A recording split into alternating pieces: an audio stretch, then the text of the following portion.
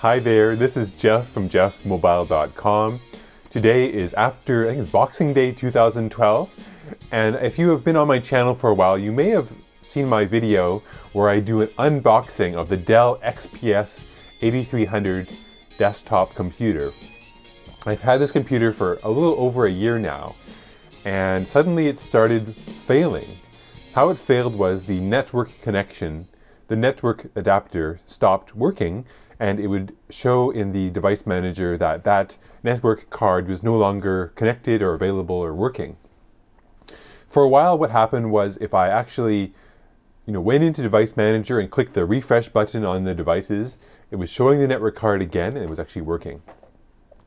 But after a few more days, it stopped working altogether. Sometimes I had to reboot my computer many times before the network card worked. So I went online and I Googled the issue, and I found out there was several people, or thousands of people, or hundreds of people who experienced the same issue with this particular model of computer, the Dell XPS 8300. And the solution that Dell was offering was to replace the motherboard. Well, that's a very expensive operation for Dell. It would be covered under my warranty, but they would come and they would replace the motherboard, give me a new computer.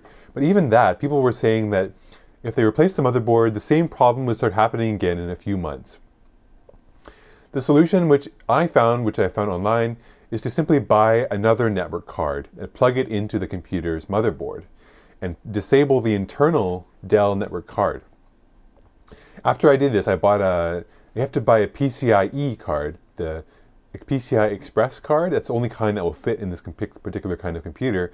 I bought the Intel 1000 megabit PCI-e network card.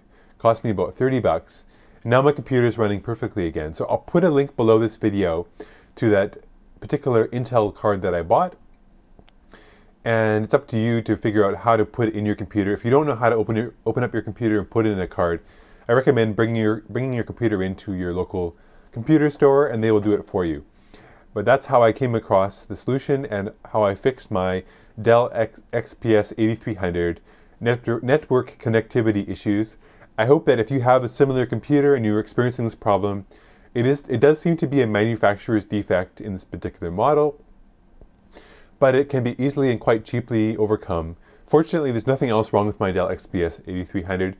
In all other respects, it seems to be a very nice computer, very fast, great for video editing, so I don't think it's been a terribly bad purchase, but it is a shame that Dell does not publicly acknowledge that this particular model has a defect and that they only suggest replacing the motherboard with the same defective motherboard, which is not a very good solution. But I guess if you have this particular computer, heed this advice, just get a network card, don't bother replacing your motherboard, should be fine.